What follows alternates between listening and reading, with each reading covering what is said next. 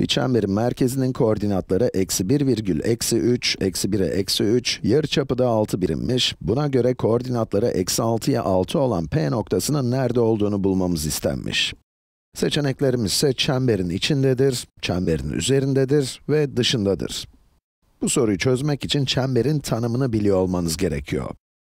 Çemberimizin merkezi olan M noktasını ve yarıçapını bu şekilde çizersek, 6 birimlik bir yarıçap, çemberi de bu şekilde çizebiliriz. Çember, merkezden 6 birim uzaklıkta olan noktalardan oluşur, öyle değil mi? Yani çemberin tanımı bu. Merkezden 6 birim uzaklıktaki tüm noktalar. Örneğin eğer P'nin merkezi olan uzaklığı 6 birimden küçükse, P çemberin içinde kalır, merkezi uzaklığı tamı tamına 6 birimse çemberin üzerinde olur ve 6 birimden büyükse de çemberin dışında olur. O halde bu iki nokta arasındaki uzaklığı bulmamız gerekiyor. Eğer uzaklık 6'dan küçükse çemberin içinde, 6'ya eşitse çemberin üzerinde ve 6'dan büyükse de çemberin dışında olacak. Evet, hadi bakalım. Uzaklığı farklı şekillerde gösterebiliriz. İsterseniz d yazın ve d'den sonra da bir parantez açıp, m ile p arasındaki uzaklığı anlatmak için m virgül p kullanalım.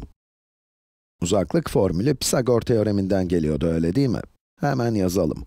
X karedeki değişim ve y karedeki değişimin karekökü.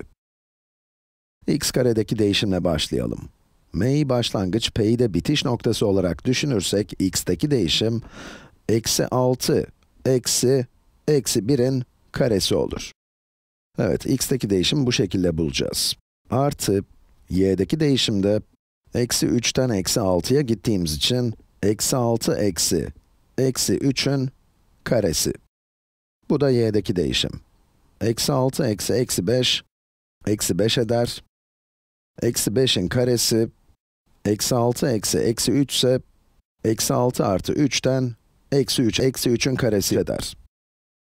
X'teki değişim eksi 5, yani x koordinatı eksi 5 azalıyor.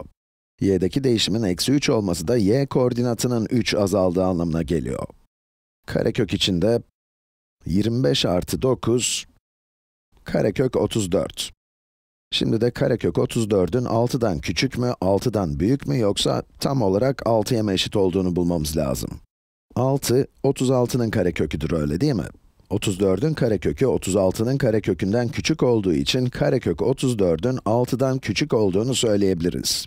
M ve P arasındaki uzaklığın 6 birimden az olduğunu, 6 birimden küçük olduğunu bulduğumuza göre, P'nin çemberin içinde olduğunu anlıyoruz.